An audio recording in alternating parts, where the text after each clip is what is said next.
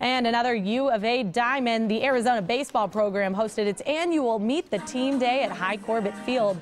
Fans packed up posters, purchased season tickets, and then they were able to watch the Wildcats' first scrimmage of the year. That sophomore righty Austin Schnabel pitching. After the scrimmage, the 1974 club, the winningest in school history, was honored with the other Arizona baseball alums, and then current players and coaches signed autographs for fans on the field.